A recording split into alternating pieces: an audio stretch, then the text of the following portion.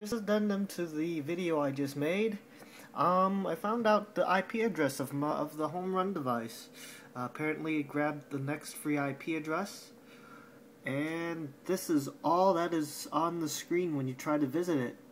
It just tells you the model, the device ID, the firmware number, and links to download drivers and install instructions.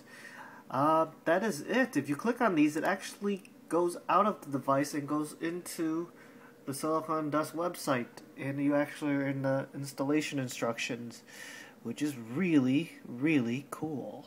Quick installation guide, Windows instructions, Linux instructions, for Myth TV. Very comprehensive. This is why the home theater enthusiasts is actually really like the SiliconDust products. Also, if you click on download drivers, it takes you to that same page that I went to, which is the support downloads page, and it looks like they have unified executables. Like for Windows, this one is 64-bit Windows. It works. There's a Mac download, so you can download it for your Mac, for your drivers for it. I don't know what programs if there's any TV tuner programs on there, or if this one includes one.